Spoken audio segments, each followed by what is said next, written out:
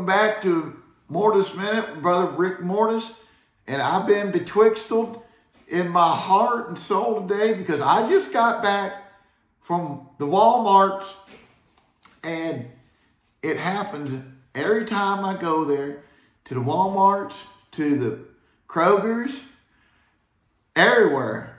And if this ain't in the Bible, then it ought to be. But why, when I go up there and buy my beef jerky, and I give them the money, and then they say, okay, here's your change, and they give me the $1, and then they go, here's 600 cents. Why did they do that?